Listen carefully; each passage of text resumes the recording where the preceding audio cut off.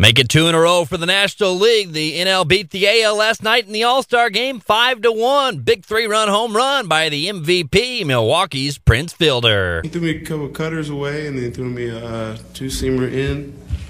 And then I fouled that off my foot. That kind of hurt. And then I think I hit another cutter left center. So, yeah, it was a good at bat. Here's how Cardinals players did last night. Lance Berkman with a single, Yadier Molina with a double. They were both 1 for 1. Matt Holliday 0 for 1. The Cubs' Starlin Castro was 0 for 1. He did pinch run, though, and stole 2 bases before being thrown out at home.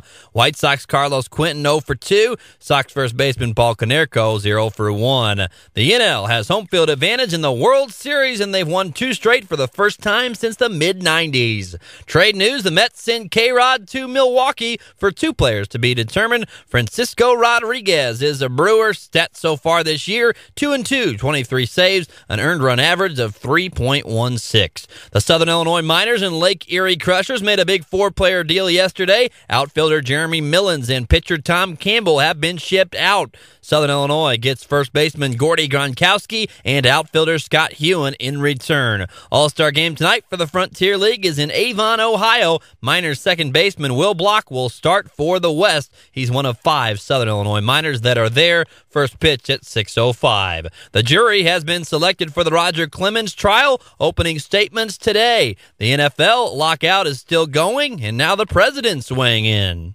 I'm confident that they're going to be able to resolve this over the next couple of weeks. I cannot imagine as much money as the owners and the players are both making that they want to see this season go away. And obviously the most important thing is the fans who support their livelihoods. They need to be loyal to them. That's President Barack Obama. Lawyers for the players and the owners met yesterday. They'll meet again today trying to get a new collective bargaining agreement. More football. Heavily fined Pittsburgh Steelers linebacker James Harrison calls NFL Commissioner Roger Goodell a crook and a devil, among other insults, in his latest rants against the commish in a magazine article. The 2008 Defensive Player of the Year has not been shy about ripping the league after he was docked $100,000 for illegal hits last season.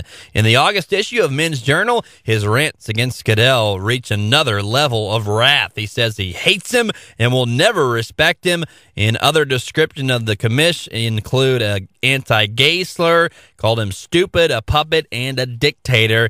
That is Pittsburgh Steelers linebacker James Harrison's comments on NFL Commissioner Roger Goodell.